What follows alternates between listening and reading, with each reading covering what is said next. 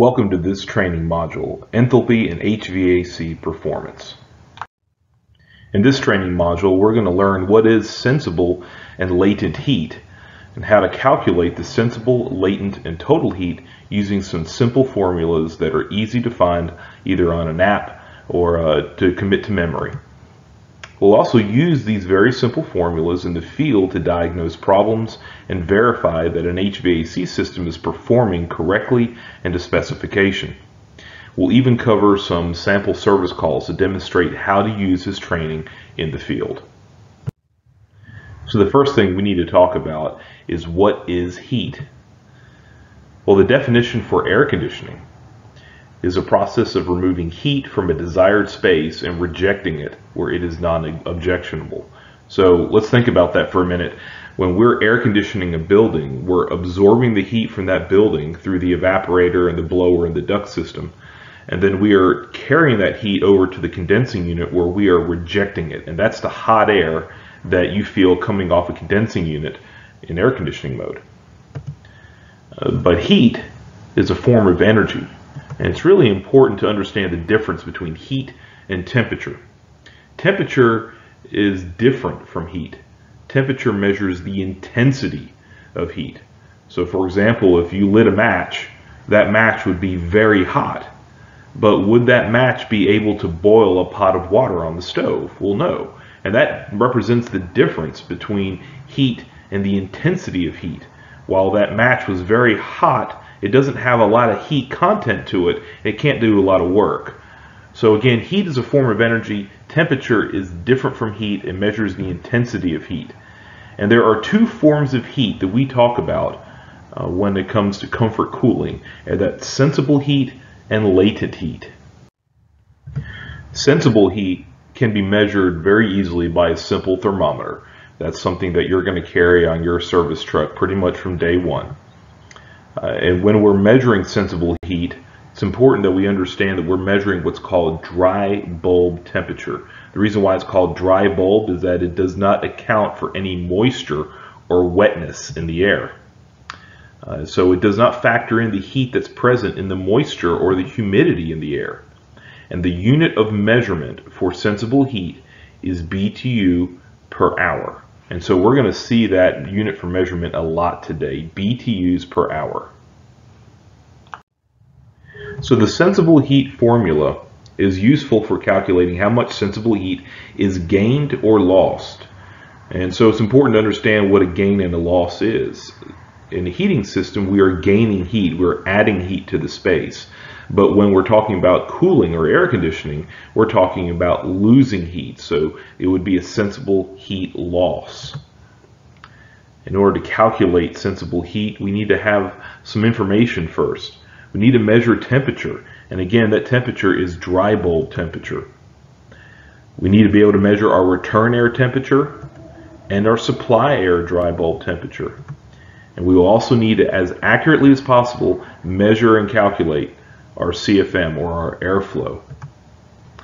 There's a temperature difference that we're going to be actively interested in, and that's the difference, the split between return air temperature and supply air temperature. So in order to have the temperature difference or temperature split, we need to be able to accurately measure that return air dry bulb and the supply air dry bulb temperature. So before we look at this sensible heat formula, we need to be able to understand what the symbols in that formula will mean. And it's not hard. Don't get confused or intimidated by seeing symbols that you don't recognize. The first symbol that we're going to see is Q. And that is a scientific symbol for heat energy that's used in physics. QS is what we're going to call today the sensible heat energy. So that is the sensible heat in BTUs per pound that we're calculating using the sensible heat formula. So here's our formula. Our sensible heat equals our temperature difference times our CFMs times a constant of 1.08. And that constant, 1.08, will appear every time. We don't really need to go into how we calculate or how we know that 1.08 is the case. For service technicians, that's just a number that we need to remember and plug into that formula every time. So let's use the sensible heat formula in a heating example. We're working on a gas furnace that is running a 70-degree return air temperature. Again, that's dry bulb temperature. When we measure our supply air temperature, it's 130 degrees. So that's a typical gas furnace that we're going to see in the field over and over again. And when we measure our CFMs, we come up to 1200 CFMs. So what is the sensible heat output? How much sensible heat is that gas furnace putting out? Well, let's plug it into the sensible heat formula. We're going to take our 60, which is the temperature difference between 70 and 130. So that's our temperature split, is 60, times 1200 CFMs, times that constant of 1.08.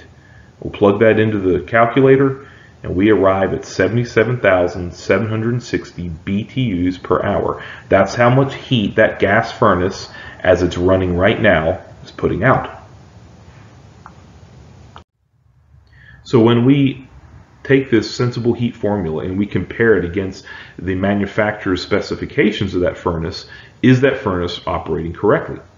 Well, let's say that the manufacturer specs say that it is a 100,000 BTU input furnace and that it is an 80% efficient furnace. Is it running correctly? Well, it's very easy to calculate what the performance or the output should be on that furnace. We take our input, 100,000, times our percent efficiency, which is 80% or 0.8, and we arrive at 80,000 BTUs. Now, from our sensible heat formula, we said that the furnace is actually performing at 77,760. So it's very close, within 3%. Why may it be a little bit off? Why aren't we calculating exactly 80,000 BTUs per hour? Well, there are a few factors that are in play. For one thing, the utility company may have altered the fuel mixture a little bit, so that could be in play. The other factor is elevation.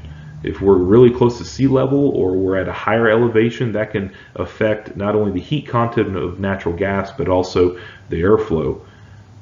And airflow measurement is very hard to be exact in the field as a technician.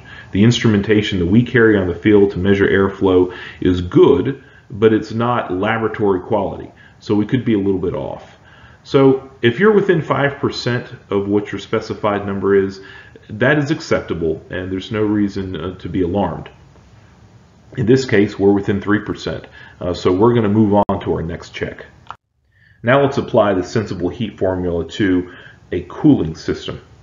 So we have an air conditioning unit that's running a 75-degree return air temperature and a 55-degree supply air temperature. And when we measure airflow, we arrive at 1200 CFM. So again, using our sensible heat formula, we plug those numbers in. We have a 20-degree delta T, or temperature difference. That's 75 minus 55 is 20. Times 1200 CFMs times 1.08. We arrive at 25,920 BTUs per hour. Or when we divide by 12,000, we arrive to 2.16 tons. Which that's really important information, but sensible heat only tells us part of the story in cooling. Why is that the case? Well, when we are cooling, we're removing not only temperature or dry bulb heat, but we're also removing some moisture. And so sensible heat only tells us one part of the story. The moisture heat that's being removed has to be calculated using the latent heat formula, which is what we'll discuss next.